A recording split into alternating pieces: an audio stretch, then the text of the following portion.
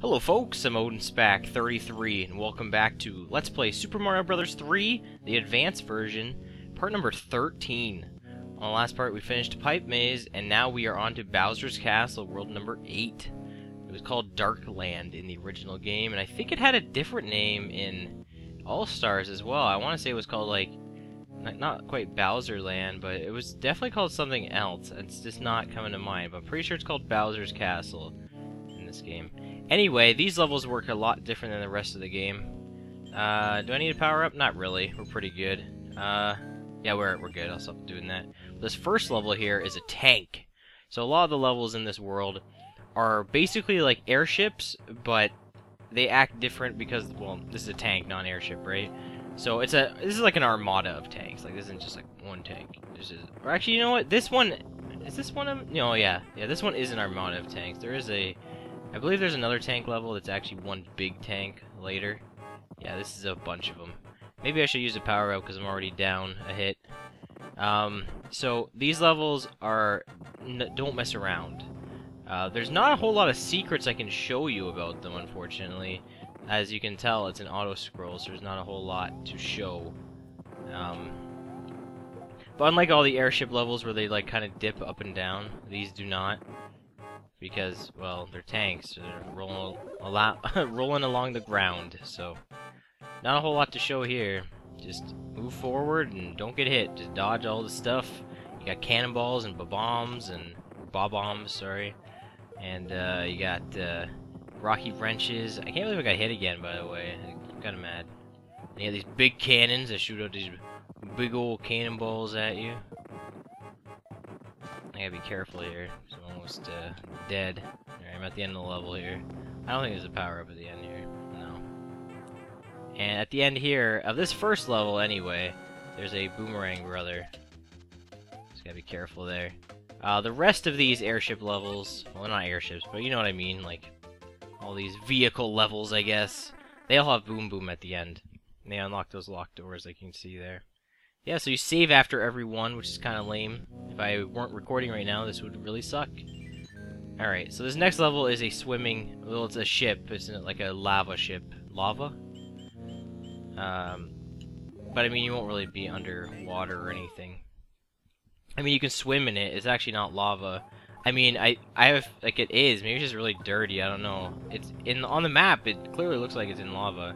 Also, that power-up's pretty hard to get, and definitely not worth it, but it's a fire flower if you can manage it, or a super mushroom, which would be a lot more manageable if I didn't have anything.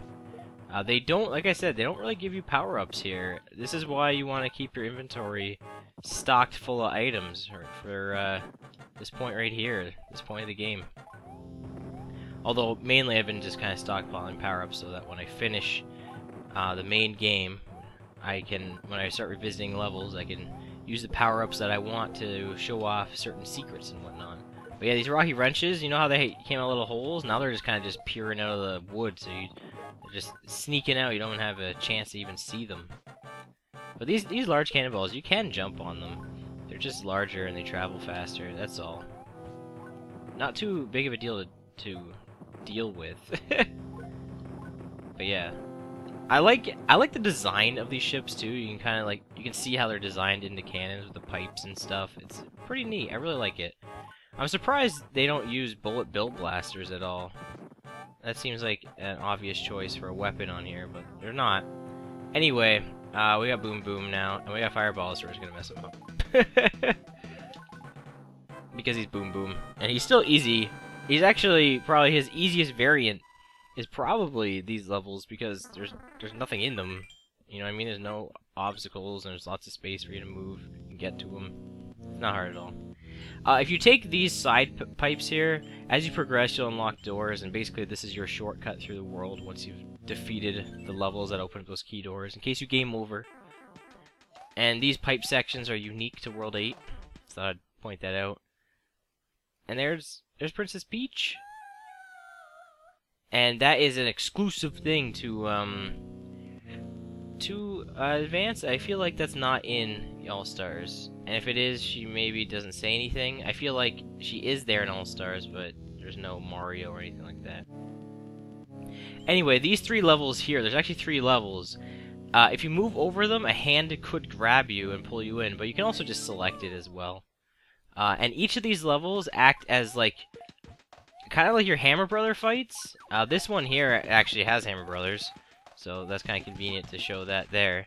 There's a power-up in here. Get a leaf. We'll take the super leaf. But yeah, each of these three, like, hand-grabbing levels, like, grab you in. Oh, dang it. Sledgehammer bro at the end here, Sledge bro. They each give you a power-up at the end, and they each give you the same power-up, which is a super leaf. About time. You get guaranteed super leaves here. So if you want super leaves, once you've beaten the game, you can just come back and get these guaranteed super leaves out of these things. Finally, you can get, like I said, finally you can get guaranteed super leaves. That's pretty good. And I'm actually need to use an item because I will run out of space if I don't. And this didn't grab me here, so I'm going to show you what happens if you do get pulled into a level. I don't know if it's RNG, random number generator, or like random, but I'm pretty sure it's a speedrunner's delight to not be grabbed by any of these levels, because then they have to play them. This level here is just hop across the platforms and, you know, don't get hit. Nothing really hard here. Probably the easiest of the levels, really. Hammer Brother one can be tough, but not too tough. Also, there was a Fire Bro. I didn't really mention that, but that's like the only instance of a Fire Bro that we've seen. They are in World 2 as well. I will show them on my second playthrough videos. Anyway, I'm gonna keep walking over here until I get finally grabbed in. There we go. So that's what happens. And I automatically get grabbed into the level. I got pretty lucky there. I moved over that a whole bunch. I remember I played through this once, and I think I got like sucked in like every time, which isn't even a big deal for me because I love playing all the levels. It's definitely my favorite part of Super Mario Bros. 3 is playing all the levels. Anyway, this part is kind of annoying. You gotta duck there and avoid the cheeps at the same time. What? I was on top of him. I don't care if I was jumping. I was on top of him. Mario's foot is just like made of steel. When people run into it, they're just supposed to die. So that was pretty dirt. Anyway. Here's our last super leaf of these 3 levels. And this next level is actually really tough. We're going to actually use a super leaf. I could use a P-Wing to show off, but... I mean, to show off what a P-Wing does. But we'll see P-Wings in, like I said, the second playthrough. And I got a bunch. How many am I sitting on here? 9 of them. Yeah, holy crap. I could have 10 if I had gotten that mushroom house, the secret mushroom house in World 7, but hey. Anyway... This is an actual airship level, the last airship level, technically, of the game. It's an airship fleet, and it moves really fast compared to the other airship levels. It moves, like, look how fast we're going right now. So, a leaf item is really helpful here. A P-Wing, if you want to be safe. Also, these rocky wrenches here, if you kill them, they won't return. Like, specifically these ones. And they're not always here. Whoa, I ducked that barely. But yeah, this level can be tough. It's definitely good to bring in a super leaf. It helps make your jumps easier. And so I didn't need a P-Wing, so there you go. And now we get to fight Boom Boom again, because Boom Boom, whatever. I don't really give a crap, Boom Boom, you're really easy, really easy. And there you go, there's the second part of this world. It's divided into like 4 sections.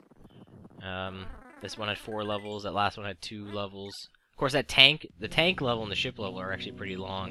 And if you die, you gotta go all the way back. So, that's the one thing about this game. I don't know if you guys have noticed. I don't know if I've even brought attention to it. There's no checkpoints in this game in terms of levels. If you die, you have to just start level over again. Which makes most of the levels short because of that reason. Anyway, this third part, this, like, you can't see anything area, actually has action panel levels. There's only 2 of them. And you notice we have 2 cards, so if you do this game in its entirety and don't skip a single level and always get the proper exit, not any of the secret exits, you will end up with 1 extra card. So you can take a secret exit once anyway. And I don't know if you saw that, but I flew up there and there is a P-switch with all those silver coins, a whole bunch of them. Actually, there is another secret. Actually, I usually take a P-Wing into this level to show this off.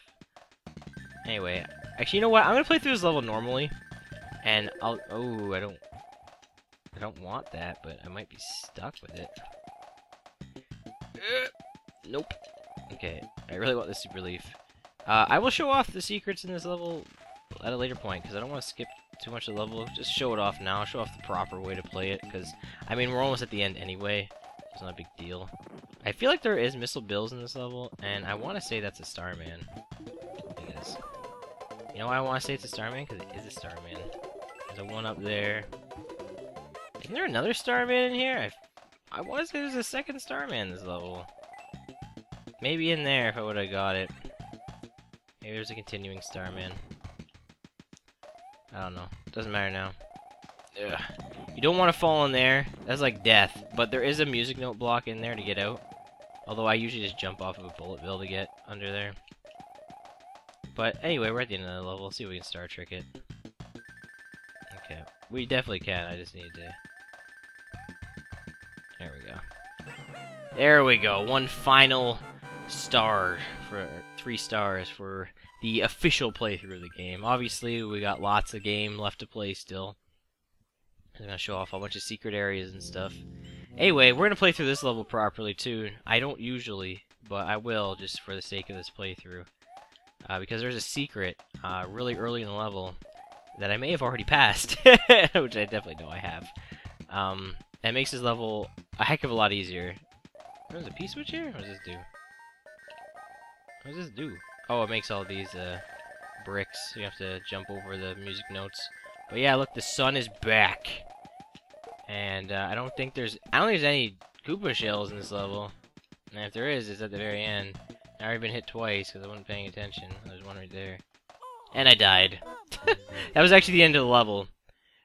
You know, actually, that's good. That's the end of the level, because now I can show off the way I just normally play this level. And I'm going to use this Super Leaf, because I'm blowing all my Super Leafs now at the end, because I can. Anyway, if you go down here, there's a secret that lets you skip a whole bunch of the level, but more importantly, the sun does not appear as long as you don't go backwards from where this lets you leave off. I think the left side is a power-up? I think. Yeah, I usually take the left side. Yeah, so you can get a power-up in here. Like, this is a lot of work just for, like, a power-up, right? But the game doesn't really give you too much, so you gotta take it. This is the only power-up, I think, in that level. I'm pretty sure it is, anyway. So, yeah.